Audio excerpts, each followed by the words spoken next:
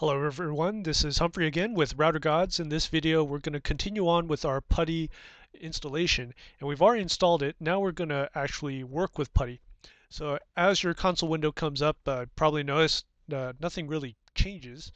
Text may look a little different, but actually a lot of stuff has changed. If you select some text, you'll notice that you can select text by holding down your left cursor button, your left mouse button, and highlighting stuff.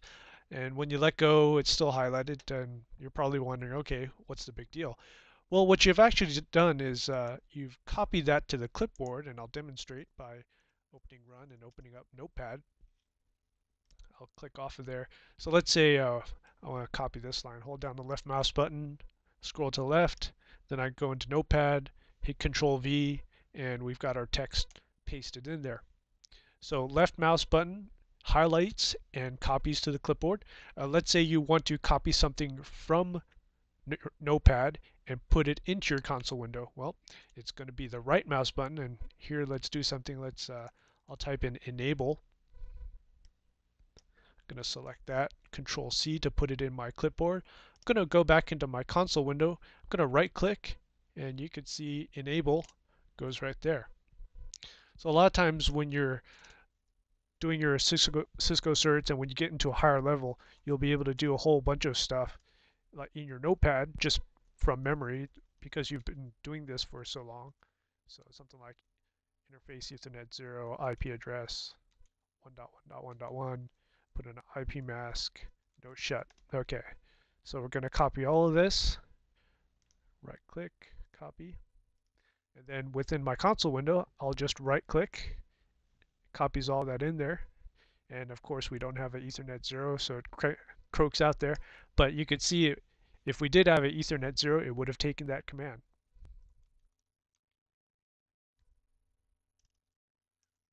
We actually have a fast Ethernet 0 there. Okay, but that's all right. Okay, so left click copies into your clipboard, right click pastes. If you want to change some of the settings, such as how far you can scroll back, you can go into your console window up here in the blue bar, you can right click on it, and you've got all these different options here. You've got special commands. You can go full screen. Probably don't want to go full screen. I got an interesting one here called copy everything to clipboard, and that's basically just the equivalent of Control A and then copy everything, and you could paste it somewhere else. It's similar to as if you held down your left mouse button here and you just basically scrolled up. It's just a quicker way of doing that. As we get back into our settings, you probably want to go to change settings. We'll click on that.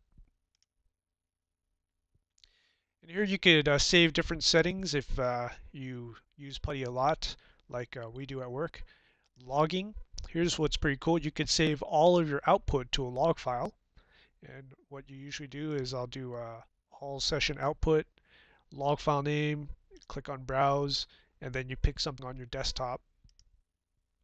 And Putty log is fine. What to do if log file already exists? Well, that's pretty self-explanatory. You probably want to always append to the end of it, but it's up to you. Okay, terminal, you don't really want to mess with that. Keyboard, probably don't want to mess with that. What you do want to mess with is window.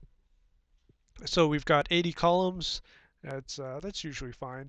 Rows 24, you can make the rows more if you want to. Let's play with 50. And you can see it basically makes my window taller.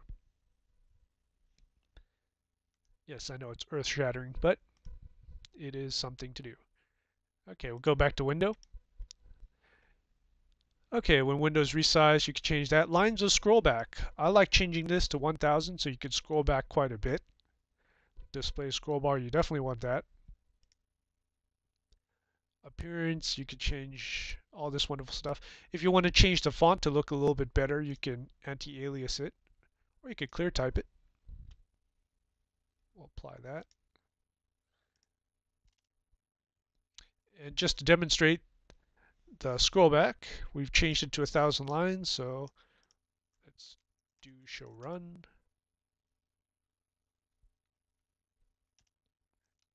Do show run again. Well, our configuration's pretty bare, so it's not much there, but as you can see as I scroll back, I have a lot more scroll back than before. Makes it really convenient. Okay, let's see if there's any other settings we could change.